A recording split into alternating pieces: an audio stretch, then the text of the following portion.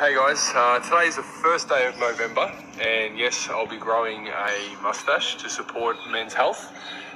Been a big advocate for Movember, and when I used to work in my charity outside the locker room, we did some work together back in the day.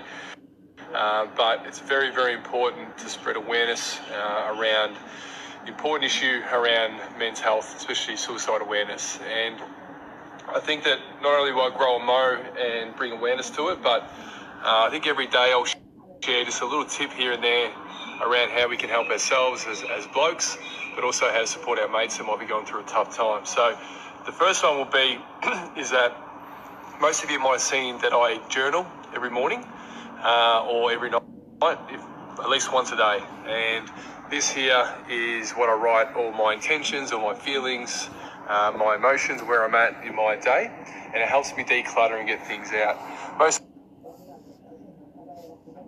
It's cut out there. At least every morning I jump in the pool and then I write down everything in my journal.